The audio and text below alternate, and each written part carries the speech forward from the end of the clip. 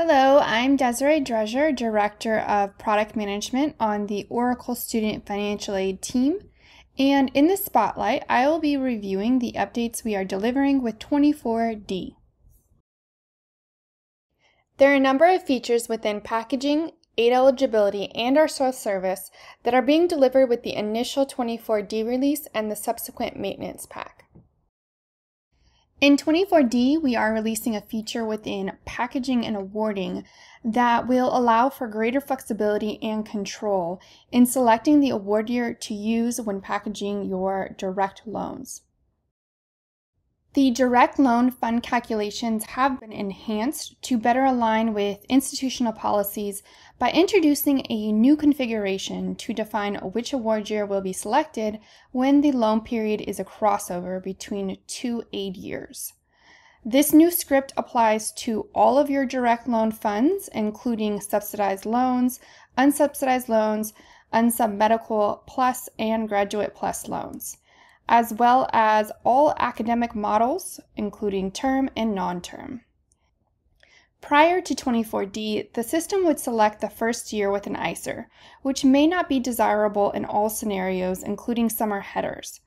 You will now have the ability to access ICER, program, package, and disbursement data when configuring which award year should be selected to achieve the desirable results and extend the automation for those scenarios.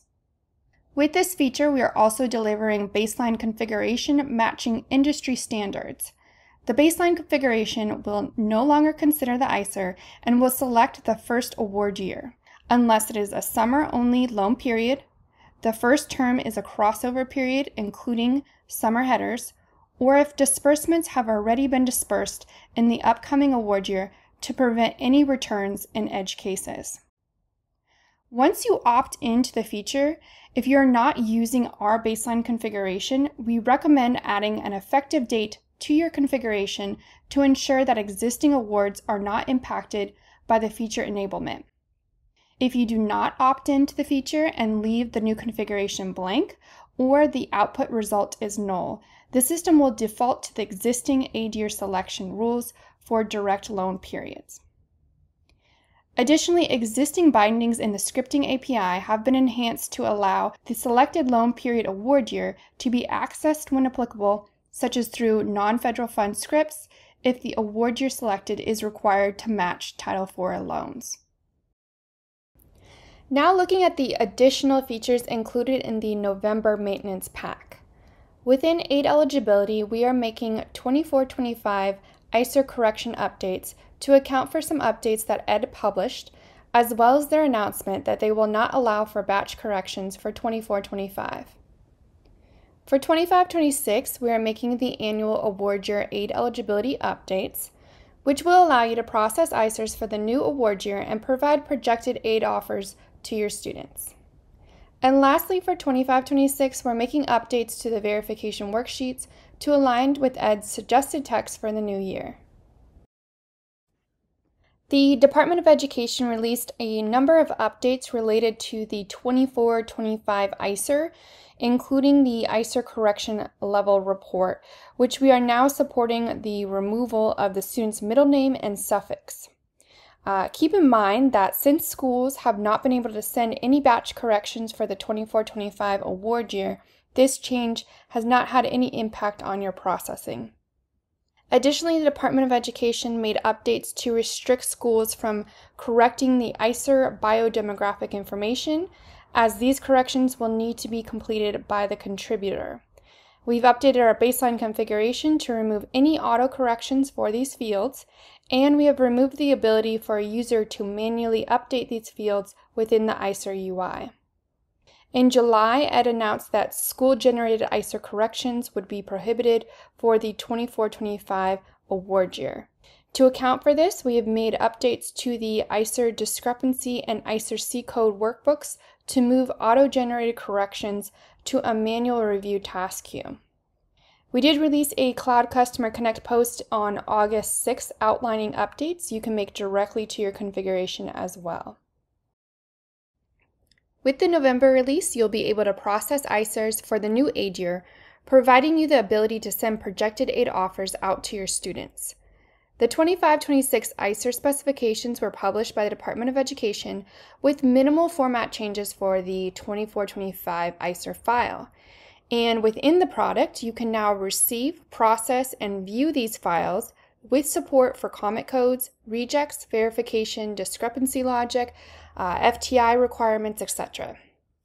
We have delivered baseline configuration that will help support automation and allow for easy uptake of the new award year. And while we do support sending ICER corrections for the 25-26 award year, the Department of Education is not targeting to allow for batch corrections until January.